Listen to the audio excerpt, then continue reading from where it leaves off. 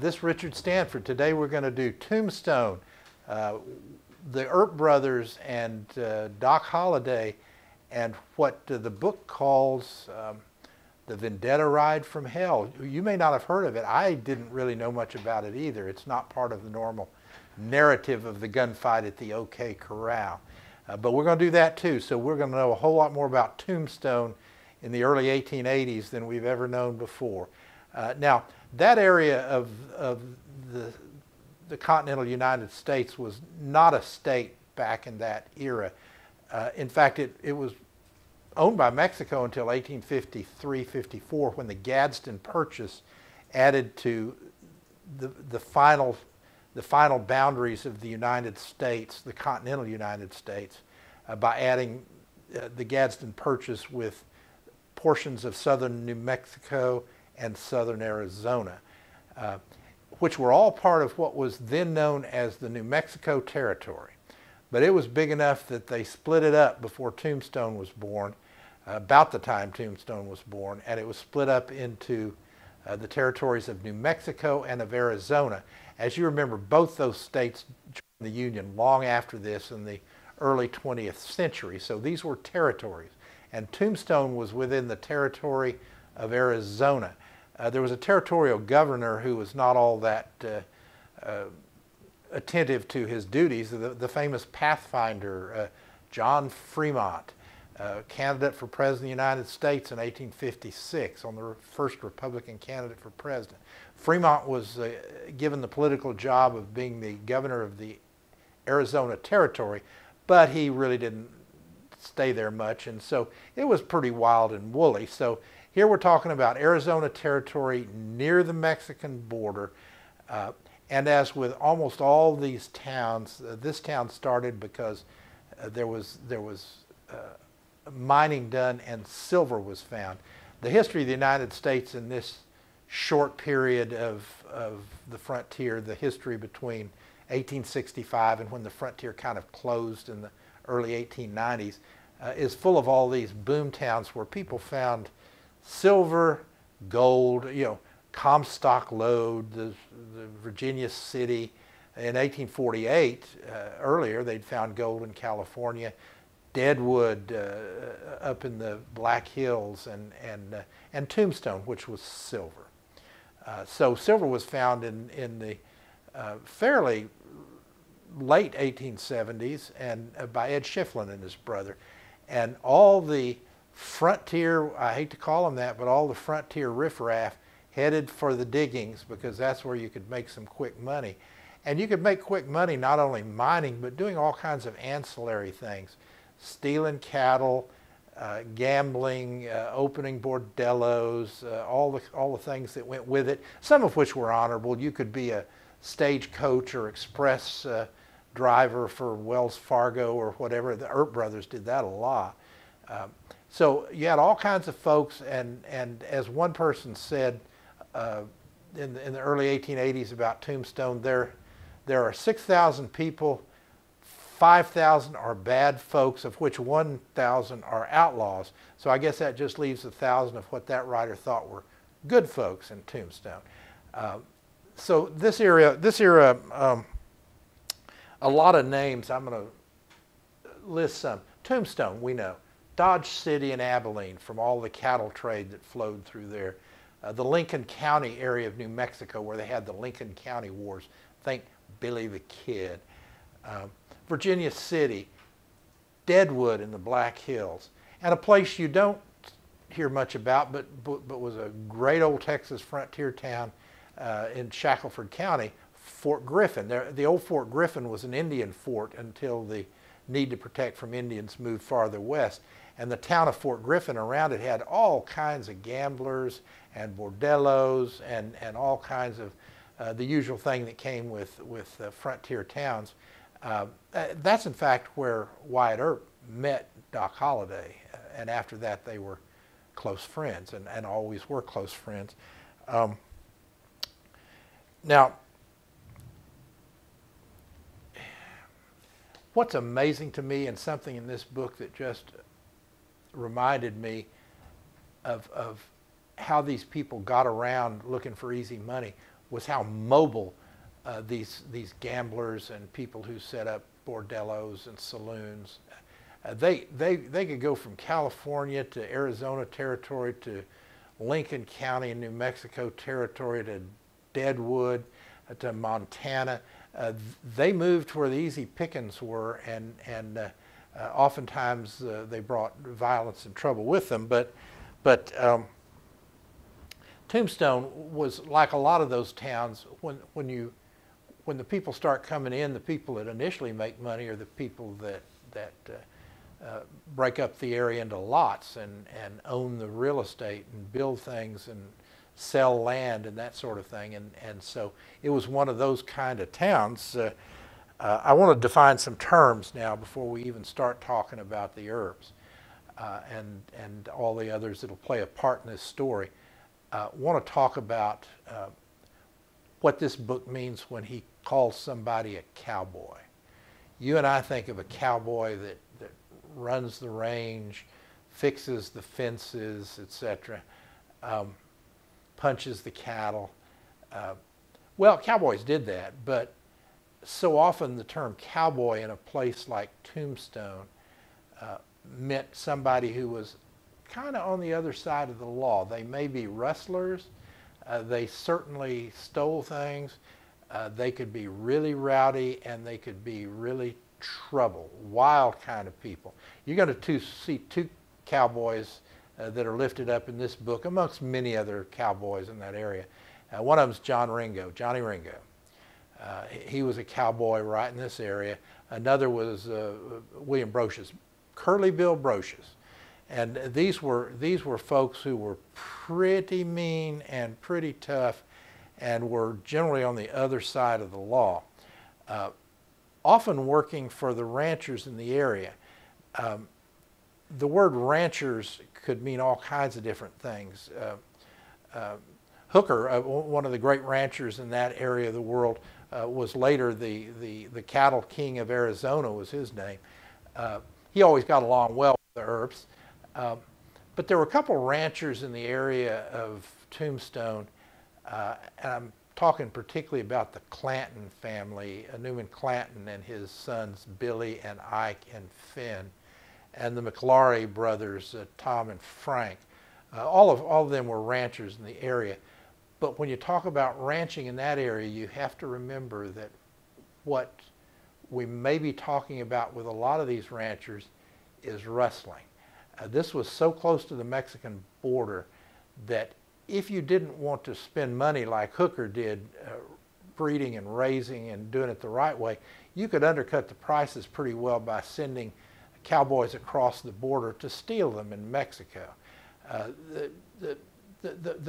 Northern Mexico was subject so much then to bribery of people and poor law enforcement that the poor Mexicans who held the herds, you could rustle cattle from them all the time, run them across the border, rebrand them, and put them on your ranch, and you had cattle you didn't have any money in other than paying cowboys to go grab them. And so that's something you need to remember about this part of the country. The Clantons and the McLaurys were deep into that. Now, need to also talk about the main characters in this book. You know them. And I would say at this point, put all those movie images out of your mind. Movies and TV shows have been made out of this over and over again. My Darling Clementine, Gunfight at the OK Corral, more recently Tombstone, the TV shows Gunsmoke, Bat Masterson, Wyatt Earp, and more recently Deadwood. They all get a little flavor of it, but the reality of it, ironically, even though it was overdone, Deadwood probably may have been the most realistic of all of them, although they may have made it too rough in Deadwood. But anyway, those kind of towns were different than the movies actually portray. Another thing we need to be real careful about is defining a law officer. The Earps we'll get to in a moment, but they were always off and on, all three of the main well-known Earps, Virgil and Wyatt and Morgan, they were all law officers at one time or another.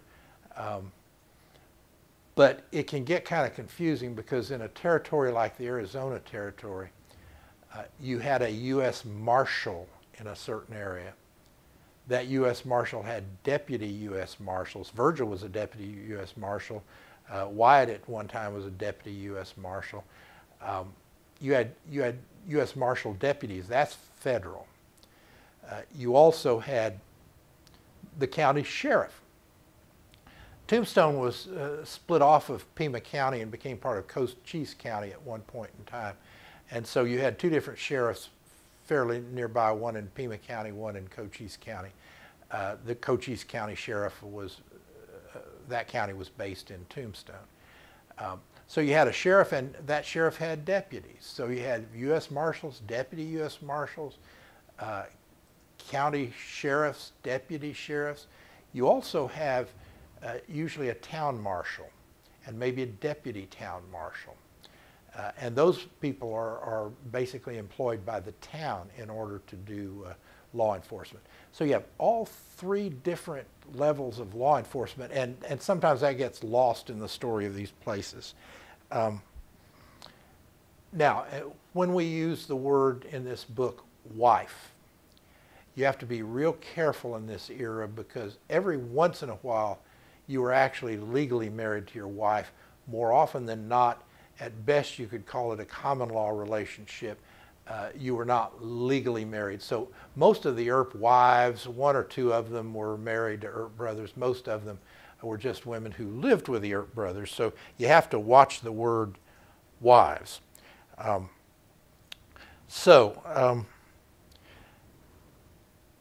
You have to look at early mining towns like this, and you've got all these different levels of law enforcement, but it's pretty unregulated, and there's a lot of politics that goes on, and you got to be real careful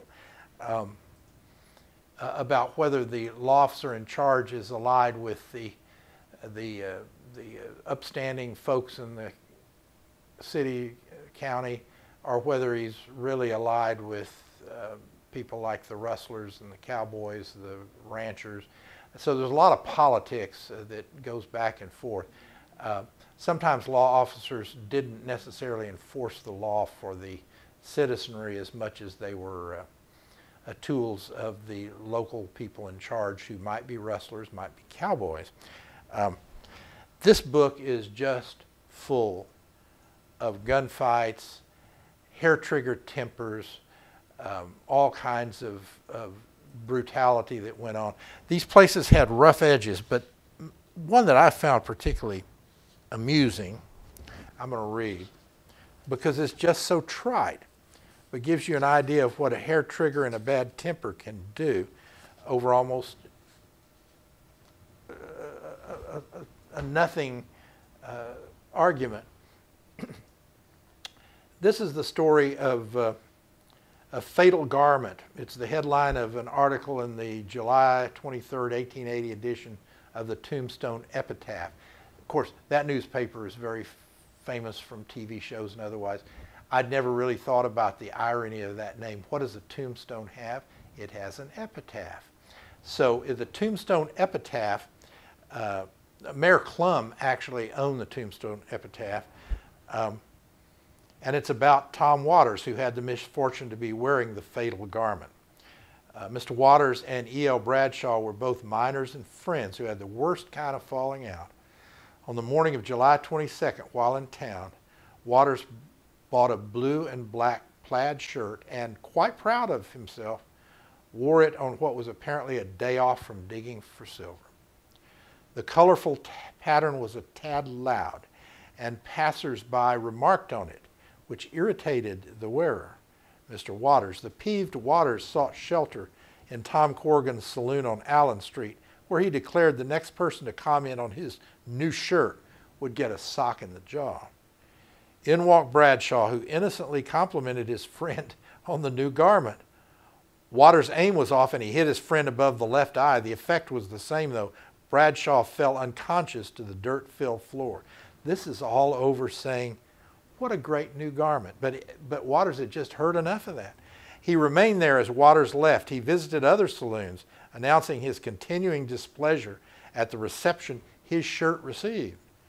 When Waters weaved back to Corrigan's, Bradshaw was gone. He'd gotten up off the floor. The abruptly former friend Bradshaw, after shaking himself awake and rising from the floor, had returned to his cabin, washed up, found his pistol.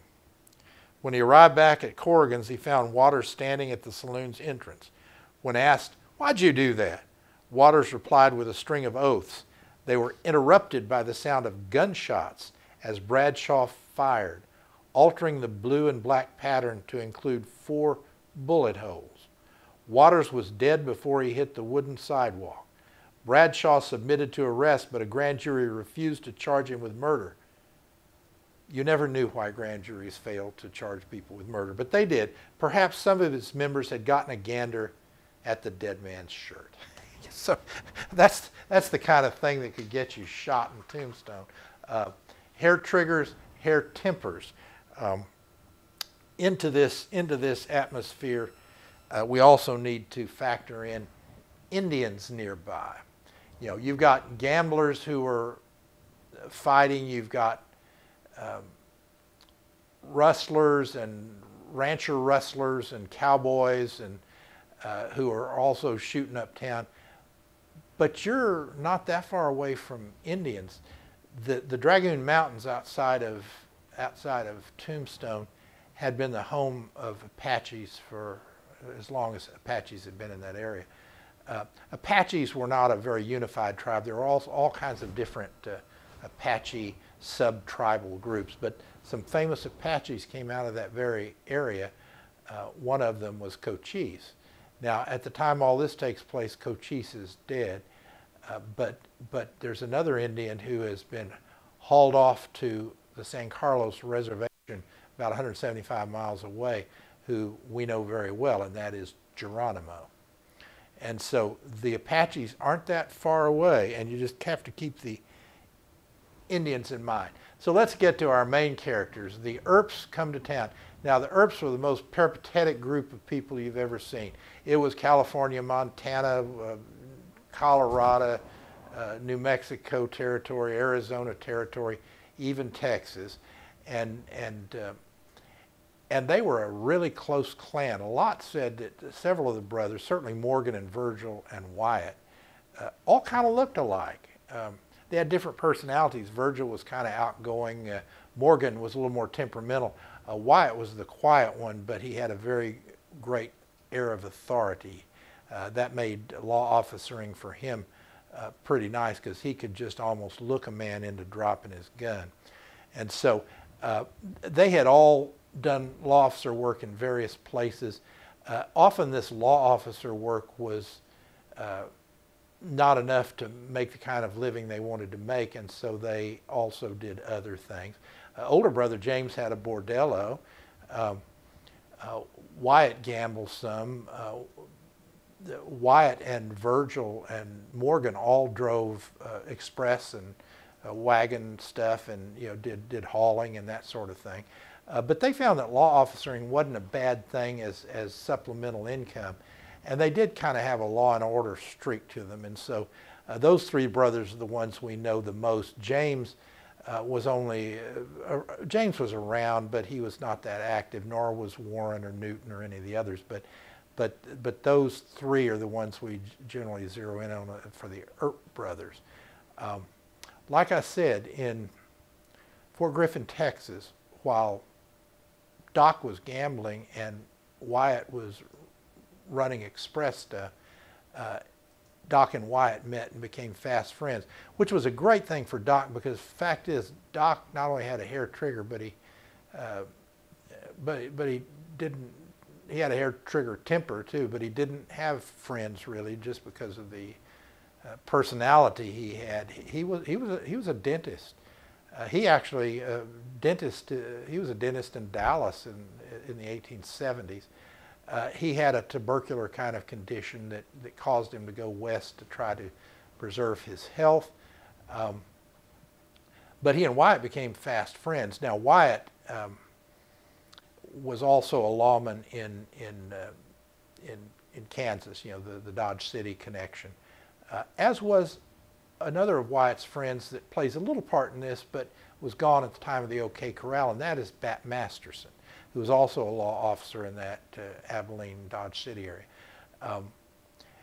But Bat came down to Tombstone. Everybody came to Tombstone. Once one of the Earps found a place they thought was really nice, everybody gathered. They were very clannish, but like I say, very peripatetic. They went all over that side of the West, and often one, as happens with Virgil, often one finds a nice place. He found Prescott, Arizona, and liked it. But then the silver came in Tombstone, and all the Earps descended on Tombstone, along with friend Doc Holliday, who was always great being around Wyatt. It was about this era. These are all immigrants. It's a new town caused by a mining boom. All these people are new to the area, beginning in the late 1870s. The Clantons, Ike and the youngest Billy and Finn, were all the kind of rustler ranchers, but they were newly arrived, and the McLaurys, Tom and Frank, with their kind of rustling ranching, and so they were all kind of newcomers, all thrown together. I'm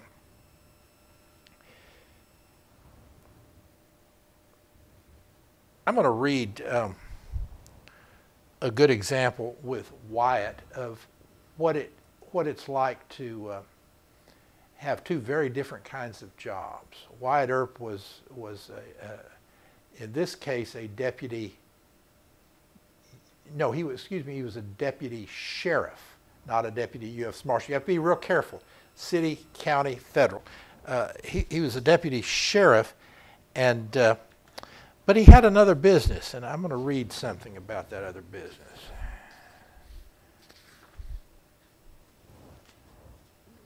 By early 1881, he had a piece of the action at a saloon. One of Milton Joyce's partners, it was Milton's saloon, was Sam Harris, a Long Branch, New Jersey native who had opened a saloon in Dodge City, bearing the name of his hometown. You remember the Long Branch and Gunsmoke? So it's that same William Harris of the Long Branch Saloon. He was one of many businessmen who'd seen Tombstone as a fertile ground for a watering hole and had purchased an interest in the Oriental, the bar. It was much more than a place for Doc Holliday to shoot old and new antagonists. To her readers in San Diego, the writer Clara Brown declared that the Oriental was simply gorgeous and is pronounced the finest place of its kind this side of San Francisco. Now, we never think of a saloon that way, but this was a nice saloon that Wyatt owned a portion of. The Oriental was nothing like the standard issue saloon often seen on screens, where cowboys pushed through the doors, clapped dust off their clothes, knock back shots of cheap whiskey, intimidate the nervous and barely competent piano player, and during fistfights break cheap wooden chairs over each other's heads as the bartender ducks down. Here, fine music was offered every night by good piano and violin players. Bet you didn't see that coming in such a rough town. Patrons dressed well, and the menu was one of the finest in towns. The gambling room was plush and was run by men from San Francisco. Harris offered Wyatt an interest in the Oriental in exchange for dealing faro and sort of being head of security. The success of the saloon had caused a decrease in business for some other saloons, and the possibility existed that their resentful owners would cause trouble. That's the old fight between gamblers. The offer came at a good time. Wyatt was no longer collecting a deputy sheriff's paycheck, and the Earp brothers' mining interests were not producing profits. They, like everybody, were out trying to mine for silver. If generating revenue at the Oriental Saloon meant not bouncing around on a stagecoach or wagon the rest of the winter as a Wells Fargo shotgun messenger, it was a welcome position. So, you have law officers who have other jobs, and in the case of Wyatt, it involved dealing faro and watching gambling.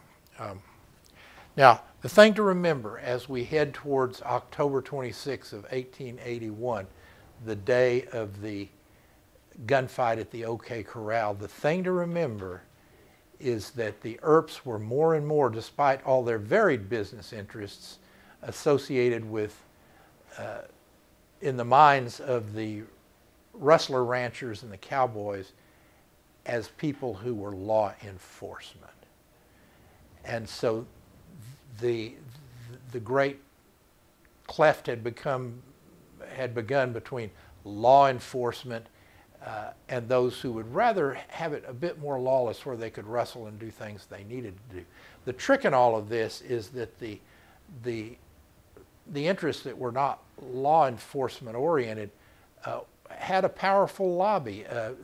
Their sheriff was Johnny Behan, who in fact in some ways became a tool for the Clantons and the McLaurys and the cowboy group, people like Ringo and Curly Bill Brocious. Something happened that started the real argument that led to the gunfight at the OK Corral, the iconic gunfight of American Western history. A deal was made. The Benson stagecoach had been robbed. And Wyatt Earp knew that Ike Clanton and the McLaurys knew who had done it. He approached Ike and said, if you, dead or alive, if you get the people that did the Benson stage and I get credit for it, you get the reward. Well, that sounded good to Ike, but the one thing Ike never wanted to do was let people like Johnny Ringo and Curly Bill Brocious know that he was working with the Earps. Well, as it turned out, they weren't able to get them in a way that the bounty was paid. But somehow it got out that Ike and Wyatt had made a deal, and Ike got real mad that Wyatt would expose him to danger with the cowboy element by letting that be known. And so people were a little upset. You need to keep in mind that Ike was a big drinker. And Ike had, on the 25th of October, Ike was, this is 1881, the day before the OK Corral. Ike had gotten plenty drunk and he was going around town. It was almost funny, just kind of causing trouble and being a nuisance to everybody. And then he ran into Doc Holliday, and Doc Holliday took umbrage. And when he took umbrage, people could really get mad at each other. And so they got mad at each other. Luckily, Virgil showed up and broke it up before either Ike shot Doc or Doc shot Ike. That night, late that night, Virgil went home to his he was married to Allie, went home to his wife Allie, and I just want to read you what she said. It's a good indicator of what some people thought of those two, Doc Holliday and Ike Clanton. The way Allie Earp put it, when Virgil finally crawled into bed on the morning of October 26, early in the morning after he'd gotten back from the breaking it up between Doc and Ike on the 25th, she asked him if anything was up. And he replied, "Oh, I've been trying to keep Ike Clanton and Doc Holliday from killing each other." "Why didn't you let them go ahead?" Allie wondered. "Neither one amounts to much." And then she went back to sleep. But Doc was Wyatt's friend, and so and would be needed, because on October 26, 1881, the date of the gunfight at the OK Corral, Ike was still staggering around mad.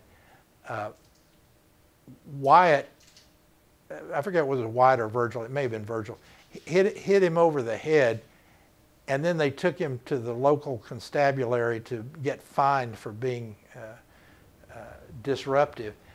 While he was still bleeding from his head, having been knocked over the head, he was fine and let go. And so Ike was still out there, and all of a sudden, all the other boys started showing up. Billy, the younger brother, showed up. The McLaury brothers showed up. Billy Claiborne, another one of their compadres, showed up. And they gathered down around a vacant lot outside of Fly's photo studio, right in front of the OK Corral. And they were waiting, and they were putting bullets in their weapons.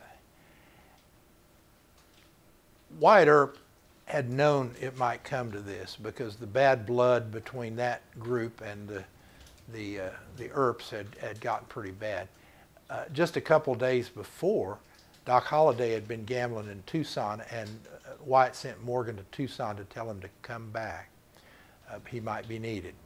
And so when the Earps start walking down the street, and they really were walking down the street, it was Virgil and Morgan and Wyatt and Doc Holliday. Sheriff Behan came up behind him and tried to stop him. You got to remember, Sheriff Behan was part of the citizenry that believed in the cowboys and was in the pocket of the cowboys and the rustling ranchers. And he tried to stop them.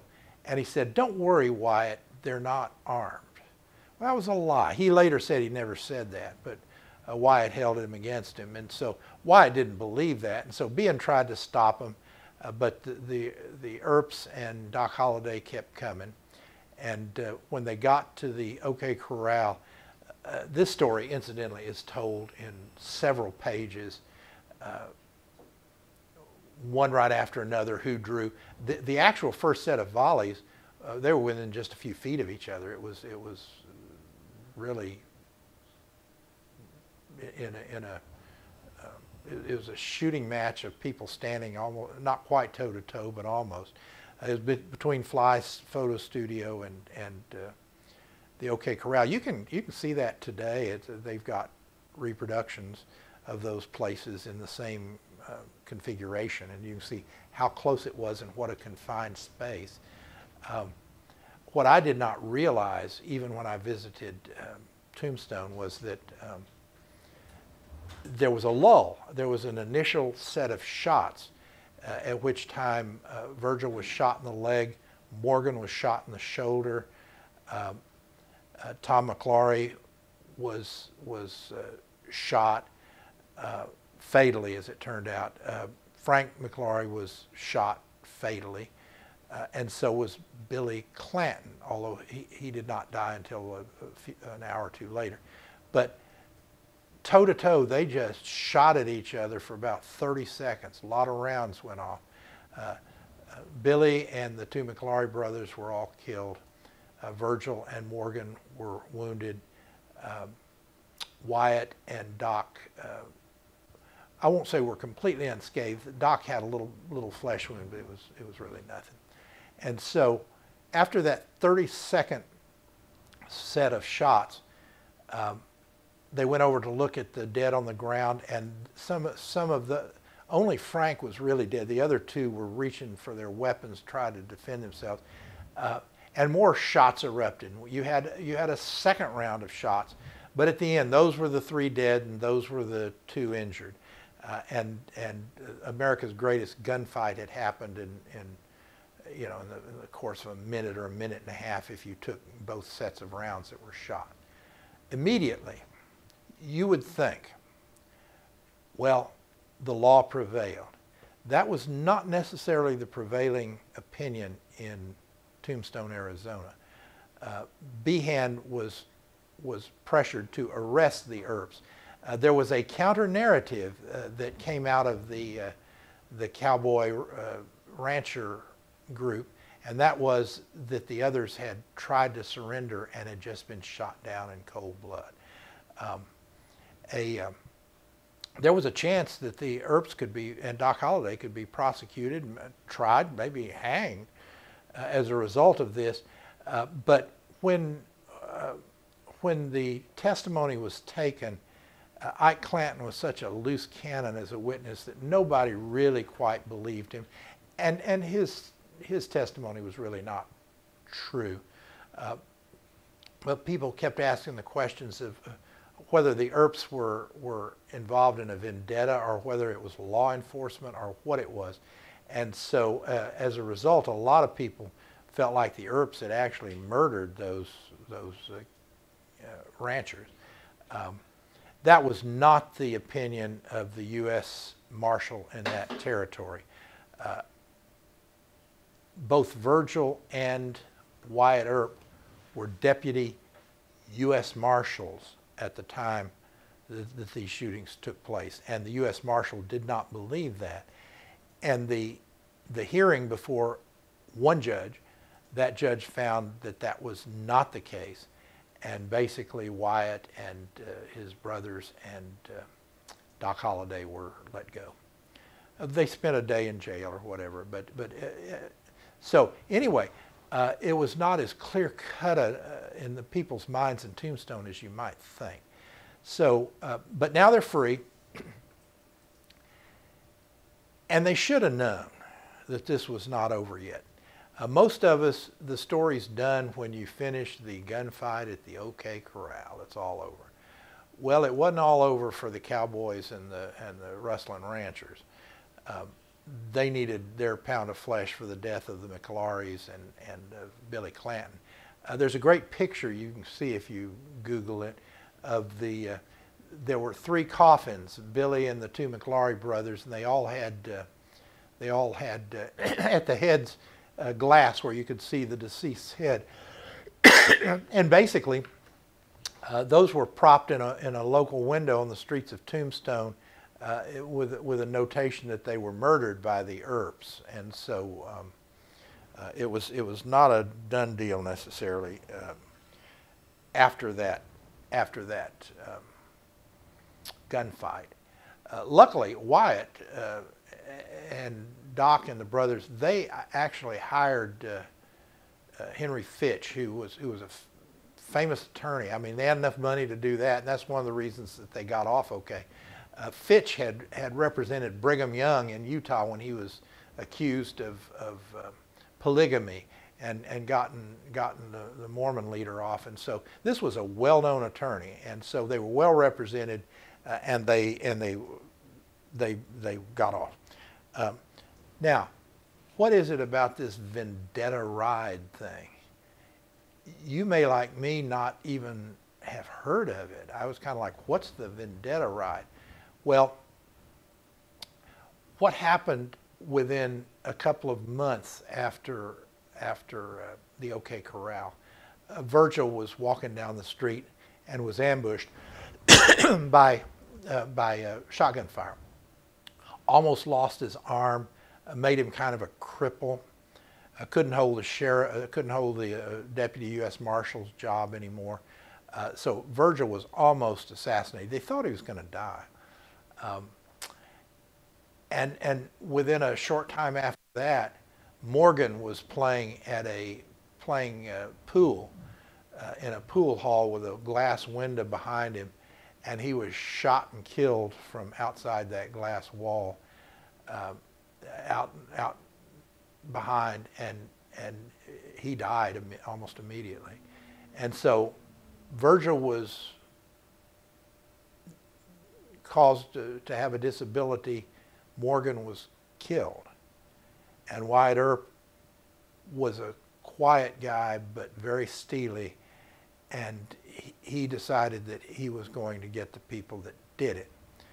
He put together his posses. That's what the vendetta ride is all about. Almost accidentally, they found Frank Stillwell, who was one of them, shot him and killed him.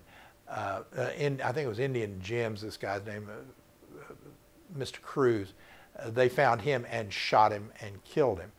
And they were still out looking for a couple others that they knew had been involved in it. But given the politicized nature of life in Tombstone, Sheriff Behan, who chose to think more that the Earps had murdered the McLaurys and Clanton, he organized a posse to go out and look for the Earp posse. although he didn't seem real excited about what might happen if he found them, so they were running around, but they never actually encountered them, although they could have. There's some great stories told in this about that. But the bottom line was the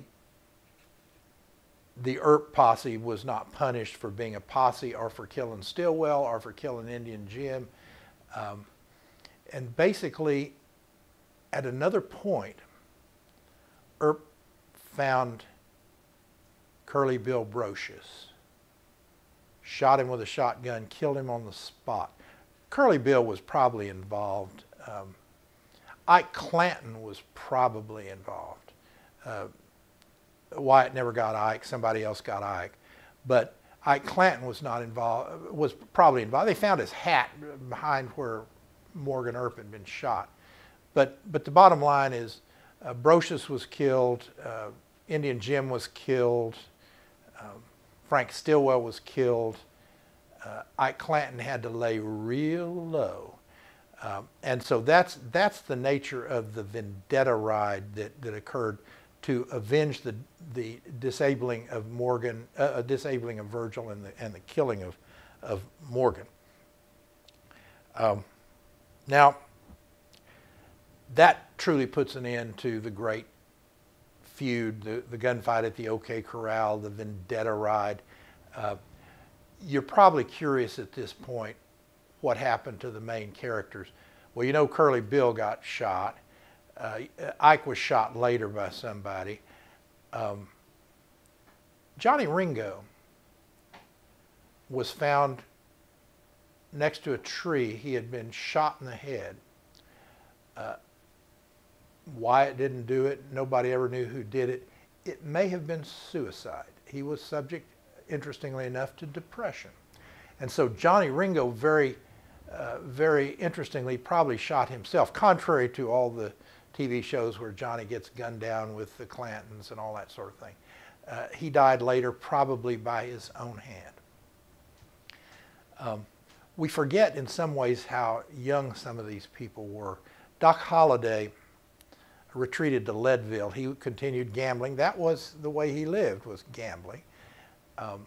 And Doc ended up in Glenwood Springs, Colorado, and died there. At the time he died, he was 36 years old. He died of the consumptive condition that he'd had all his life. Luckily, before that, Doc and Wyatt had had the chance to get together and relive old times and all that sort of thing. But Doc died at age 36. Wyatt Earp has a more interesting story. You know, they tell the story of how Virgil did this and how everybody's lives afterwards. You'll find it interesting, but everybody is most interested in what happened to Wyatt Earp. Speaking of peripatetic, Wyatt Earp and his girlfriend, who he finally married, Josephine Marcus, they also called her Sadie, had been the girlfriend also at one time of Sheriff Behan, and that was one of the divisive things between Behan and Wyatt Earp. But Wyatt found Josie in San Francisco. He went from San Francisco to Idaho, lived in Galveston for a while, all over the West. Ended up owning an establishment in Nome, Alaska during gold rush times. The man, as with most of the Earps, just couldn't stay put. And so nobody ever thinks of Wyatt Earp as having been in San Francisco and Idaho and Nome, Alaska and Galveston, Texas. He was in all those places. But maybe the most interesting thing is Wyatt Earp didn't die until January of 1929. And at that time, he had finally put down roots and had lived the last 15 or 20 years in Los Angeles, California. It is ironic that a man that is so often portrayed as in TV and in the movies as a lawman and gunman of the wild Western period would have lived long enough to be a consultant to Hollywood studios on what the Wild West was like, which is what he did in the late 20s while they were making westerns about the various kind of situations he had lived through. So that's the story of the gunfight at the OK Corral and of the vendetta ride that came after it, and of what it was like to be in Tombstone, Arizona, a rough border town in the early 1880s. And it's typical of the Old West. It's a great story, and that's why they have made so many movies and TV shows about it. But you'll like Tom Clavin's book because it gets into a whole lot more detail about all of this and is more realistic to what actually happened than any movie or TV show. So I recommend Tombstone, the Earp Brothers, Doc Holliday, and the Vendetta Ride from Hell by Tom Clavin. Thanks.